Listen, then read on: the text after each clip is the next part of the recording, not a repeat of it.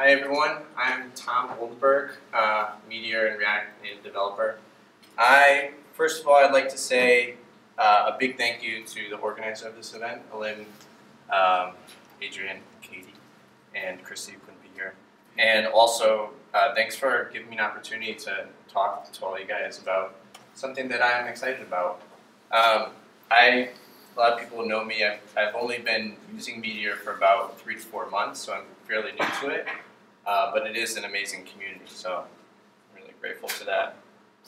Today, I'm going to be sharing my experiences and talking about integrating React Native with Meteor. One, I'm going to be talking about why I think that React Native is exciting.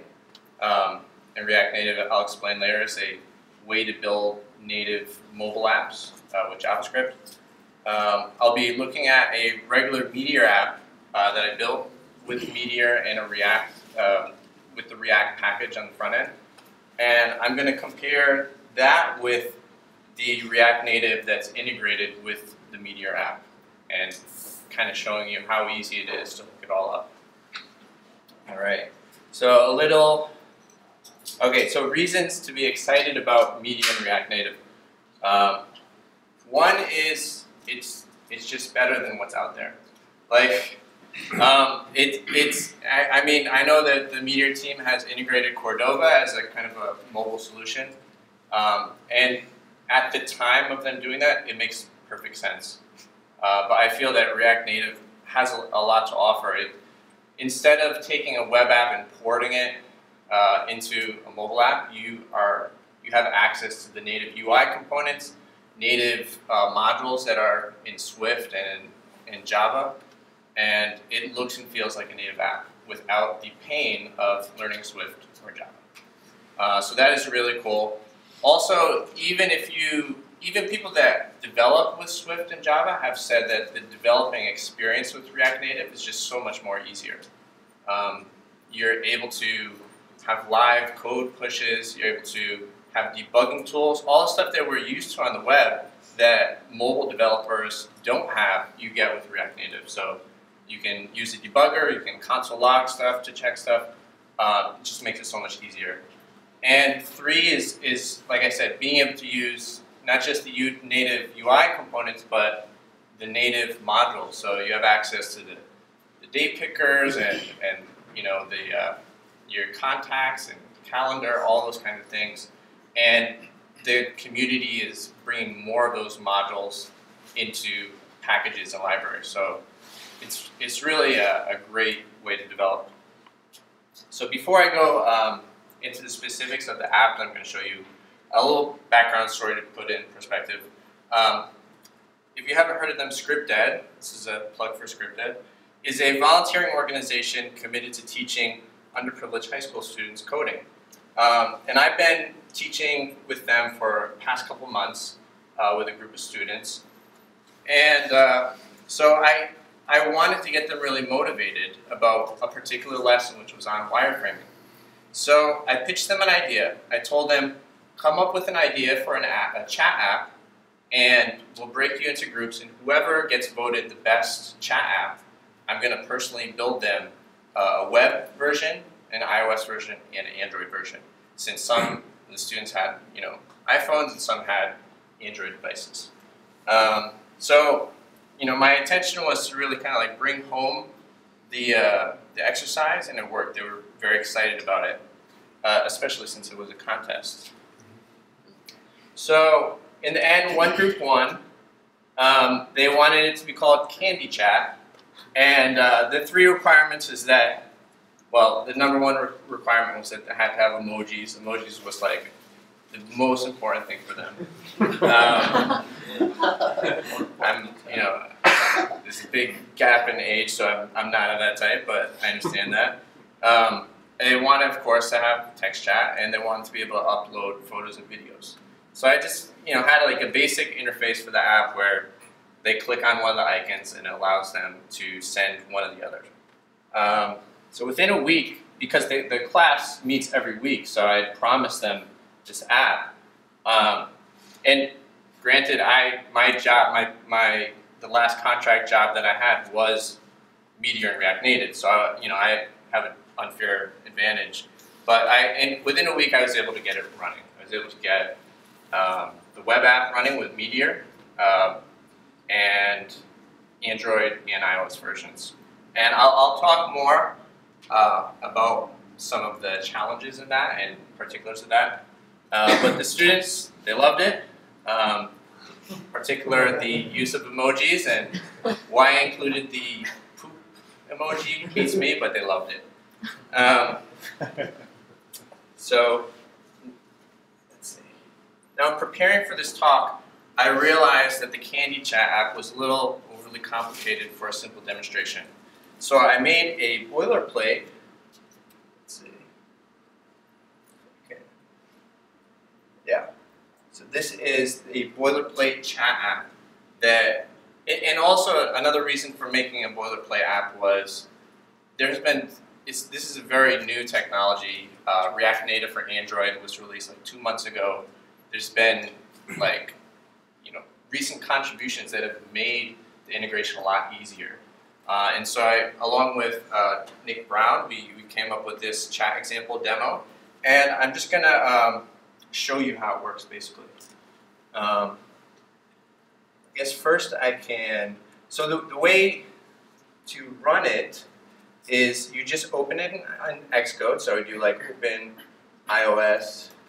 Can you, yeah, make it bigger. Yeah. So I just open it like that. I already have it open in Xcode. And then in Xcode, you just hit play. And what that will do is that Xcode will bring up a simulator. Also make that bigger. It's big.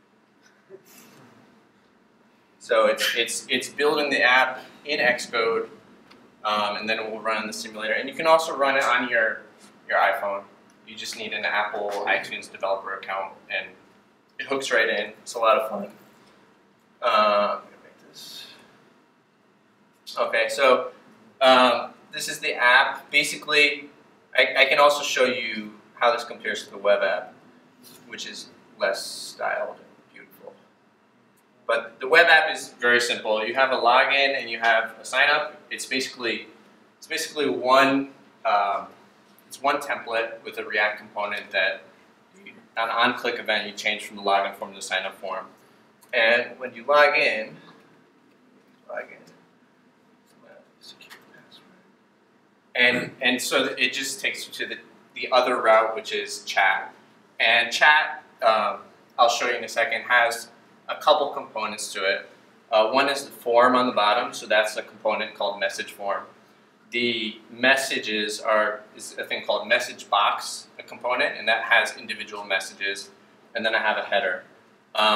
So to show you kind of the Meteor app first, it should be, let's see if I can make this bigger. Yeah. This should be pretty familiar for most Meteor developers. You have a collection, messages is a collection. You have a create method, and it's just inserting into MongoDB. My router, I use Iron Router, and there's just, like I said, a home route and there's a chat route, and it's just subscribing to those messages, so it should be pretty straightforward so far. And it's supposed to be a simple example. Now if I go to my templates, I'm using, this is where it gets a little interesting, so I'm using the official React package and also using React template helper package. And what that enables me to do, one, I can call upon in my template and say, hey, render this landing component. And if I go into my helpers, this is a JSX file, it's referencing this landing component here, and you can see that it's a React class. Another cool, just React in general is very cool because you can easily use ES6 and ES7 stuff. So I'm using JavaScript classes, I'm using a constructor to set the initial state, and it just has a render function which renders to the DOM if it's a web app and uses a whole virtual DOM system. So that's pretty straightforward. And I'm going to show you this in React Native to show you how easy it is and how similar it is. Basically, in my landing component, I have an if-else where, if the state is set to login, I'm going to render this login component, and if it's set to register, I'm going to render the register component. And those are just two forms. This class login is a login form, as you can see with the inputs form, and register is a register form. So very straightforward. Now I'll show you, let's see, if I can, so that's the same thing that's here in the React Native, right? So I'm going to log in.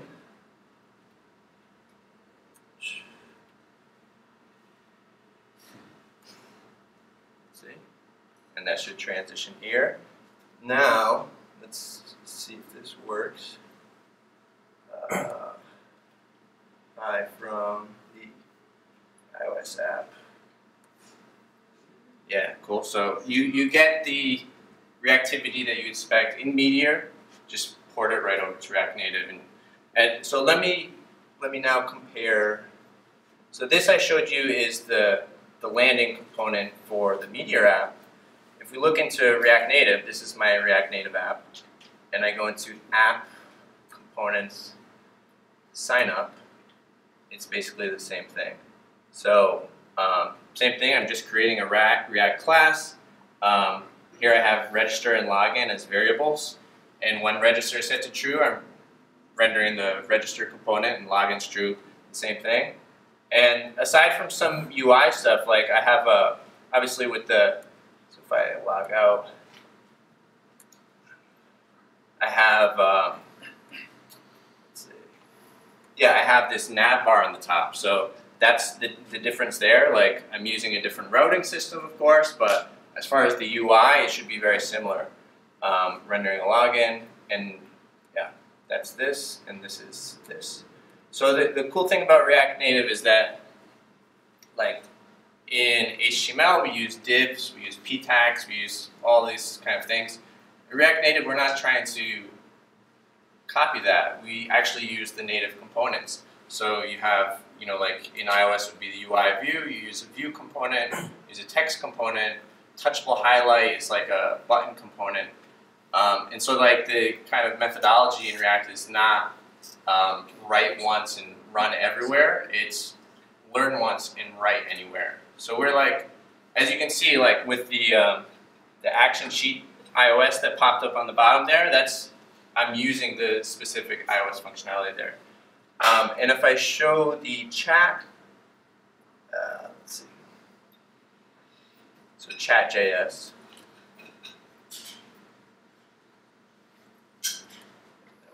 Chat. So yeah, here I have a chat component. This is a chat component, and there's going to be some different things, but render. So like in this one, I have a div, I have a header, a div, a message box, and a message form. Here I have a view, I have a nav bar instead of a header. I have another view with a message box, and then this is my form. So like a lot of the same behavior you're able to use. I mean, if you make the web app with a React front end, it's very easy to port it to the React Native side. And I also did this for Android as well. I was going to show you an example, but we confirmed that there are some issues in the generally used Android simulator, Genymotion. So I'm not able to show you those, but it works equally as well with Android. Okay. Now I just want to talk more about how to integrate it. Let's see. Yeah.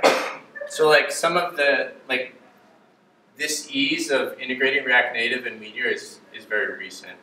I worked for a company 2 months ago, and I think we were the first in New York City to bridge the two together that I'm aware of. And the way that we did it was kind of in a hackish way, I would say. And since then, there have been contributions in the community to make it easier. So this, I just want to like give credit where credit is due. In April, Harrison Harness, he also gave a DevShop talk on gluing together React Native and Meteor. His original blog post was using Objective-C code because React Native for iOS didn't have a bridge module for WebSockets. That soon came. And this is what I used previously. But so once the WebSocket module was released, we could use packages like Node DDP client and put DDP into the React Native app. However, I still feel like this was a really hackish way because if you look what's going on, you're establishing a DDP client, you're initializing it, you're connecting to your server, and you're subscribing to something, but then the way that you're changing your data is an on-message event, which is just a generic, whenever there's some change in the DDP client, it sends a message. And so you have to filter through those messages and, oh, is this message have a type of messages? Okay, then I'm gonna filter that and add that to my data store.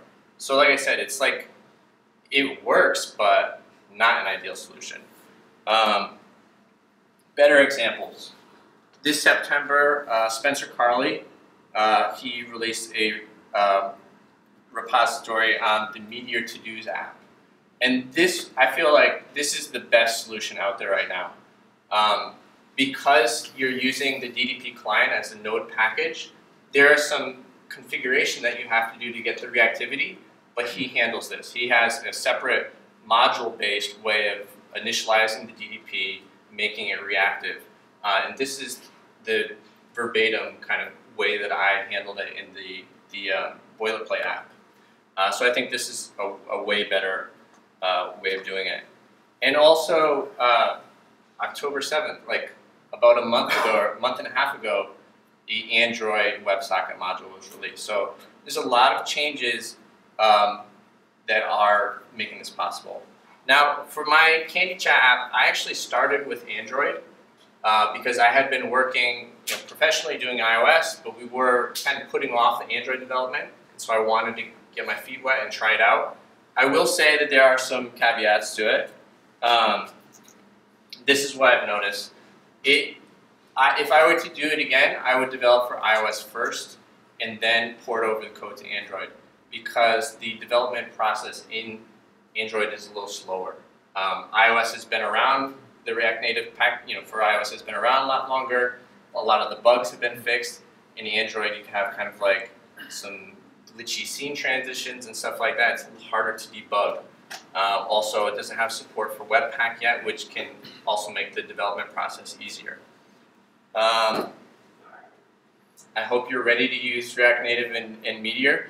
Another thing that I was going to say, why I think this is so important, why I think this will play a big part in Meteor in the future, is because for small companies and startups, and like mobile is huge, as we all know, and creating a native look and feel in your mobile app is incredibly important. And React Native meets this need. It also is open for iOS and Android now, which is very recent, and the community is really making it more stable. But I think it's going to really take off, and it really enables people to get their product out a lot faster and better quality. So we do have a React Native NYC meetup. Nick Brown is one of the organizers, as well as myself, and we just scheduled our first meetup on December 16th at Priceline. So you guys are welcome to check us out. This is the chat demo repo that I was taking you guys through, so it's a really easy way to get started in integrating that. Spencer Carley, that is the To-Dos app. That's really great. And feel free to follow me on GitHub and Twitter, or email me if you'd like to contact me. So, thank you.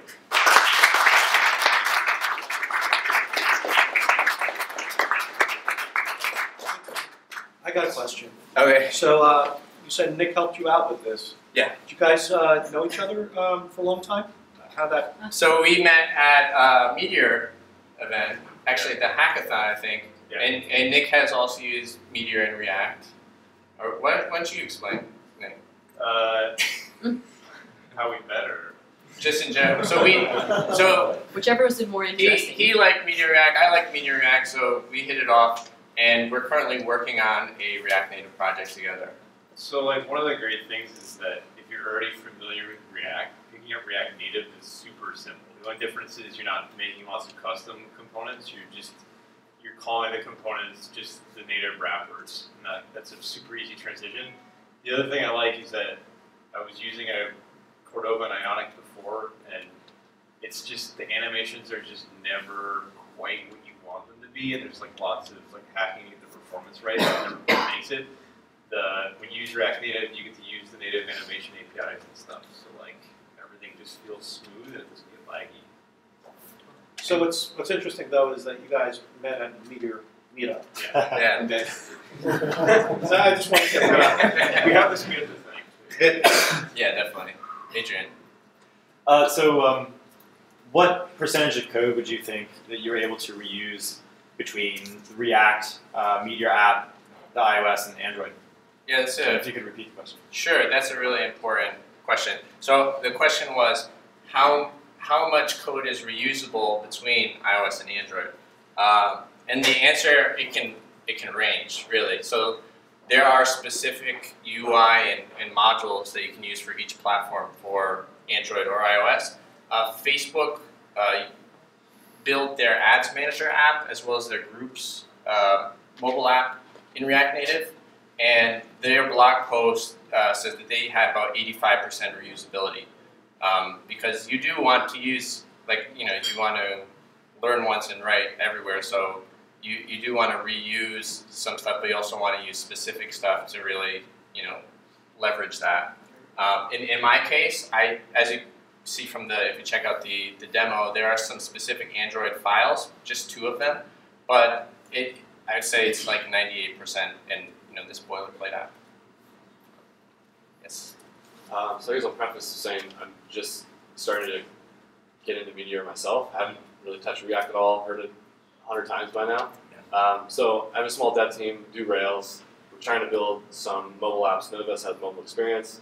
And we're trying to figure out, okay, what's the best way? We keep hearing, Rails API to React Native front end, and I'm kind of pushing, okay, let's just learn Meteor. So I guess coming from that perspective, I'm not really sure, which one were you arguing more towards? Using Meteor with React kind of add-on, or just using React Native on its own? Because it seemed like it was more reusable to just use the Meteor app with the React side of it. It depends on the needs. Okay, so the question is, Yeah. you're a Rails shop, you're looking into mobile, is it good to use Meteor, is it good to use Rails? What is the trade-offs? I would say so Meteor and React Native, I think is great because of the reactivity. And you don't have to manually configure sockets and all that kind of stuff. If it's mostly not stuff that you need, like a chat app has to be reactive. You need that instant updating. If you don't need that as much, you can also use React Native and just do kind of AJAX kind of calls to your backend and up. So the official React Native example does that. It interacts with a normal API call. So I guess it depends on the specifics of the company. Okay. Cool. Yes. So what's your first step here when you build your Meteor app and then you go, okay, I want to make a mobile. I did it with React on the front end, and then I want to make a mobile React Native app. Do I go to Spencer Carley's and kind of follow that setup, and I make a completely new repository? Yeah, you could. All that you really need if you have the web app, and the web app could just be the back end, right? If you're not a web-based company, you could just make a Meteor server, which is what we did at the previous place that I worked at. But what I would say is that, look at the Spencer Carley app, look at this app, they're basically the same, and it's basically a module for DDP. And if you have that, you can call it anywhere in your React Native app and hook into the server. And so does that still count as a hack right now, or does not feel like a hack anymore? So the one that I said was the hack was the one previous to that, where you had the on-message event. Spencer Carley example has made a more elegant solution. Yeah. So I feel that it's much more easier now. And so you spoke a little bit about the reusability across Android and iOS. How about from your original app? Right. How much reusability is there? So I was trying to kind of, so I'll repeat the question is how much reusability between web and mobile as compared to iOS and Android. So I was trying to compare before the structure, like the structure of the components, the JavaScript behavior that you're using is going to be the same. The UI elements that you use are different. That's about the only difference I see. And yeah. Is there any, like, I guess for me, I was like, when I saw you jump to a different repository, right? I was like, screaming, I was drive right, or like, don't, like, it seems like there's going to be a lot of work to then update in two different places, right? Like, you're copying, it seems like there's going to be a lot of code copying, or like, even though you're only learning it once, right? I would kind of wonder if maybe this is down the line somewhere where you can have that all in one repository and you call a function that then says, okay, this is what I'm going to do for web, this is what I'm going to do for iOS, this is what I'm going to do for Android. Like, right. I don't know if maybe that's not possible for some reason, or maybe down the line we can go there. I think, yeah, so I think for iOS and Android, you can do that. You can reuse, I'm sharing components among both, but it's not a solution where you build a mobile app and then the web app comes for free. Those are two separate things at this point. And I'm sure that's on people's wish list that they can do that, but not yet. Yes, Adrian. Is the Candy Chat app? I love emojis, especially the poop emoji. So is that one available? Is it on GitHub somewhere where we can actually use it? Oh yeah, the emojis or the Candy Chat. Candy Chat. Yeah, you can check out on my GitHub. I have Candy Chat there. You can totally use that and fork it. Maybe it will become big. I don't know. Then I'll have to pay royalties to the students. Yeah. Yes. Yeah. So, sorry, just to go back to what you were saying before about the iOS and Android ones. So, can you actually call the same view JSX file for both the Android and the iOS version? You can. Okay. It's up to you. So the routing starts at two different places, right? You have an Android.js and you have an iOS.js, and each has an individual router. Now you can direct them to the same component, or you can split them off. It's up to you. And so I'm in my message component and my message box component, I'm sharing between the two. But my chat component, I've split up because if you notice the iOS chat app has that action sheet that pops up at the bottom. Android doesn't have that. So I can't share the same file in that case. That's why the 85% to 95% reusability. Yes, Adrian. Where do we go to learn about those React Native specific things, like Vue, those components? Like as a web developer, I have no idea what iOS or Swift or Android has. Right. Is that React Native package tells us that in the documentation somewhere? I would just go to the React Native docs, and they're very good. They have a tutorial to get started, and they have a list of all the UI components, but also the UI, the modules, such like the camera and the camera roll and all that kind of stuff. Yep. Any more questions? Yes. Do you still retain some of the hot push functionality? No. So can you bypass iOS App Store approval? Oh yeah. Hot code push. I wish. So I'm still. Yeah. Repeat the question. So the question is just how you can hot code push in development. Can you hot code push to deployment on the App Store? And I think anyone who's tried to develop an app in the App Store knows the pain, and the pain is the same. I think it's a lot faster to build the app than to actually get it accepted by the App Store. But I'm working on my first submission, so I think after you do it a few times, it becomes simpler. Just to respond to that one, actually you can code push. Yeah, so you have to get it in the App Store the first time, but as long as you don't update the build, so you don't recompile the app, you don't add any Objective-C to it, then you can update the JavaScript. Cool. Thank you. Can you repeat it for them? Yeah, so confirmation. So you said once you have a build that's passed? Yeah, once you've submitted the first build, the JavaScript can update. Cool. Or it can be updated remotely. Yeah, I didn't know that. Nice. Can you repeat it for them? Yes, so once you have a build in the App Store that's passed, you can automatically update to that on your successive builds. Yeah, you need to set that up ahead of time. Though. Yeah. You need an app that can receive new JavaScript code. Yeah. There's services that do that. All right. Thank you.